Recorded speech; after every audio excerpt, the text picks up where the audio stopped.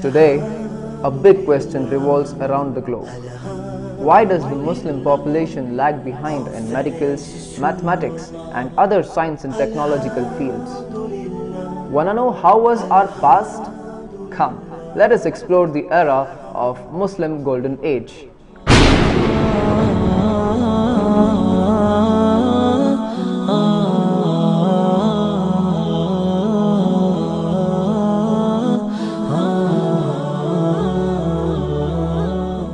Here are the past Europeans trying to study the theories and research done by the Muslim scientists and scholars.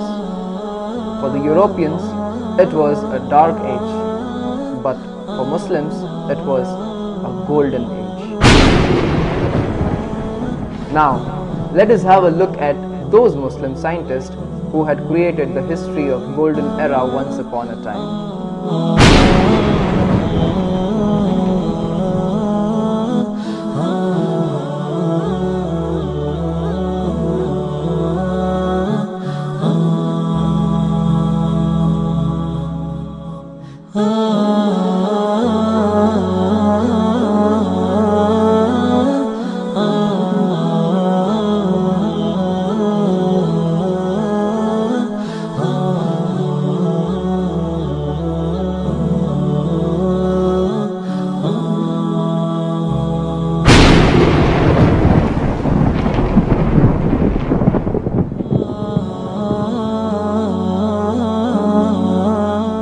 We all know the importance of algebra today. Without learning algebra, an engineer is not an engineer. An architect is not an architect. And the founder of such a great subject was Muhammad ibn Musa al-Khwarizmi. Yes, a Muslim. The scholar who began writing his algebraic theory books with Bismillahir Rahmanir Rahim, a fantastic educationalist and a research-oriented Muslim who was titled as the father of algebra. Muhammad ibn Musa al-Khwarizmi was not just a mathematician but also an astronomer and geographer, without whose dedication we would not have a reason to be proud for being Muslims who also had contribution towards educational field. Alhamdulillah.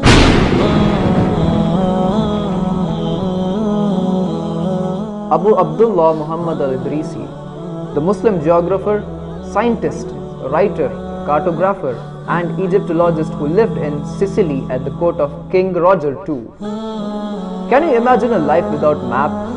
Yes, of course, we would not be able to travel other parts of the globe. But Alhamdulillah, Al-Idrisi's invention made it easier.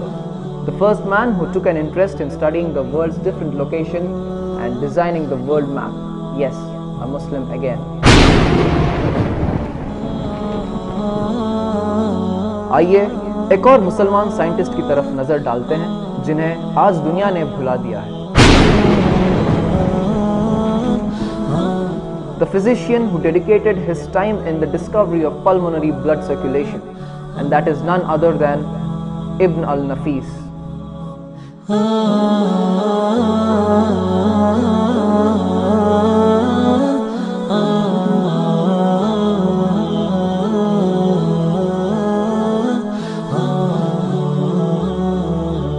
Ibn al-Nafis was an Arab physician who made several contributions to the early knowledge of the pulmonary circulation.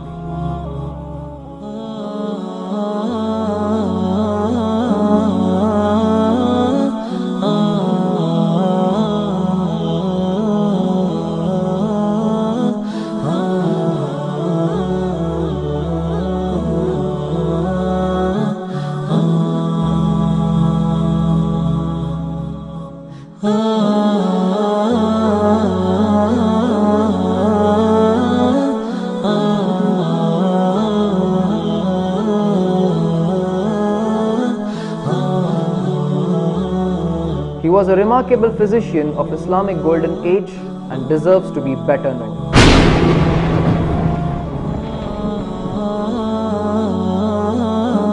Now, let's learn something about astrolabe, an instrument that was invented to make astronomical measurements typically of the altitudes of celestial bodies and in navigation for calculating latitude. The term astrolabe was derived from its inventor named Maryam Usturlabi, a 10th century female Muslim astronomer.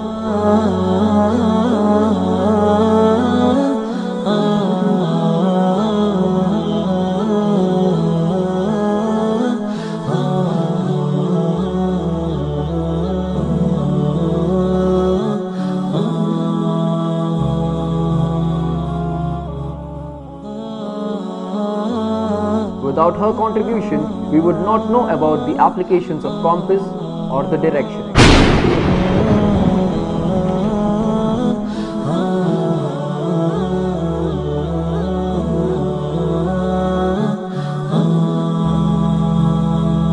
We all know about Avicenna, but many of us do not know that Avicenna was a changed name.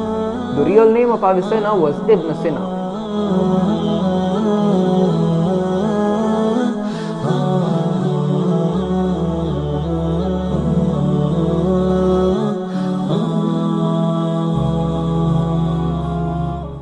The Persian polymath was regarded as one of the most significant physicians, astronomer, thinkers, and the writer of Islamic Golden Age.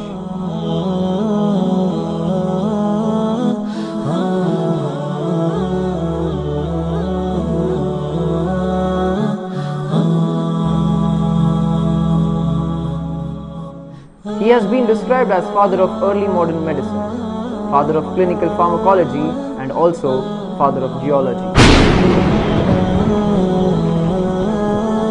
आइए अभी हम चलते हैं उस मुसलमान साइंसदान की तरफ जिन्हें फादर ऑफ केमिस्ट्री कहा जाता है और उनका नाम है जाबिर इब्न हय्यान।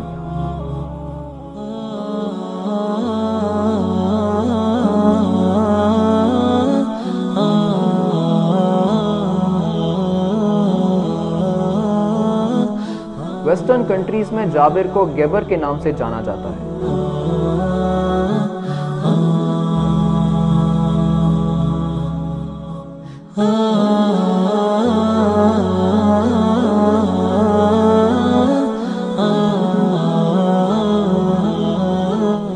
Jabir ibn Hayyan is also an author of a variety of works in Arabic, often called the Jabirian corpus.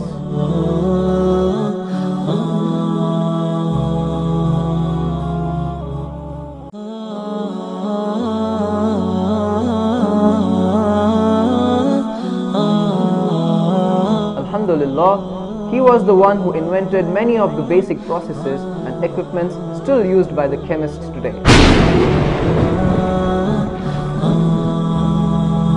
Do you know who was that Arab Muslim physician who was also a surgeon and a chemist? He is none other than Al-Zahrawi.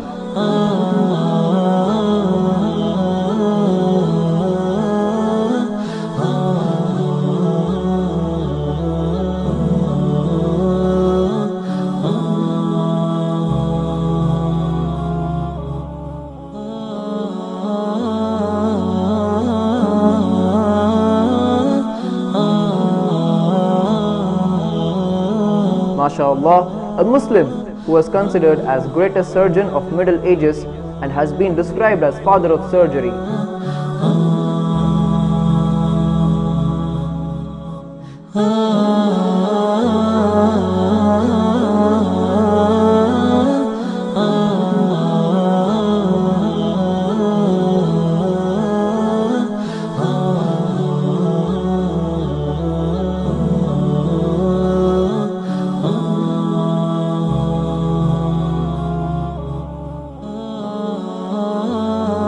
One of the early leading surgeries was performed by Al-Zahrawi with the help of cord made from the intestines of sheep and goat as a thread for internal stitches.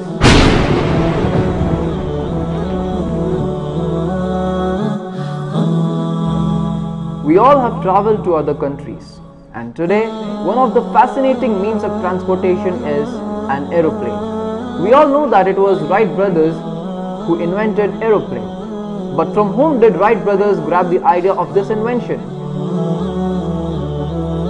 Here is an interesting story of Abbas ibn Firnas, a Muslim inventor and a Golden Age engineer whose practical experiments inspired Wright brothers after many years.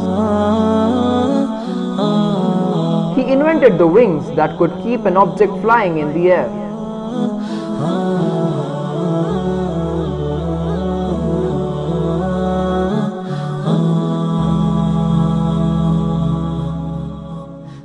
unfortunately he failed many times.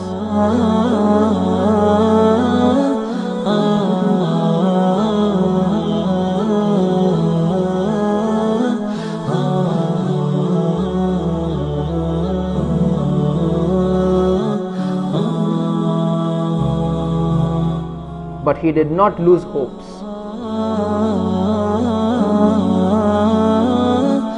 He continued gaining knowledge out of his mistakes and developed his ideas, and finally people were surprised to learn that this man was the first to fly with the heavier than air machine, staying in flight for about 10 minutes, and he did this more than 1,000 years before the Wright brothers. Subhanallah.